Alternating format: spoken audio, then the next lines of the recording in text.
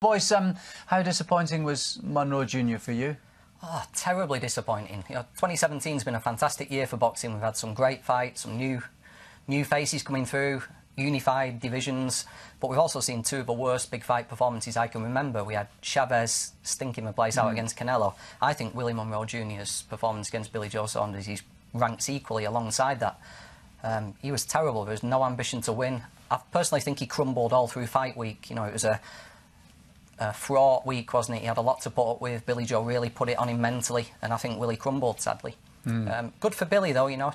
That was a potentially dangerous opponent, a possible banana skin, and he managed to get through it, get Willie Monroe out of the way while getting 12 rounds under his belt. That'll be invaluable to him. Yeah, importantly, that's good, particularly given the Akavov performance up in Glasgow, Nick. And, yeah, I mean, he was really good in the battle of the jabs in the first.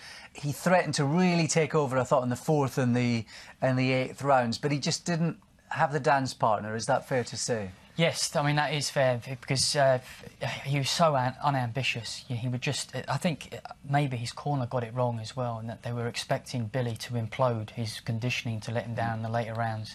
But even after 6 or 7 rounds, he was just stood there in the centre of the ring, waiting for Billy to throw a punch, you know, to try and catch Billy on the counter, or waiting to land the big shots.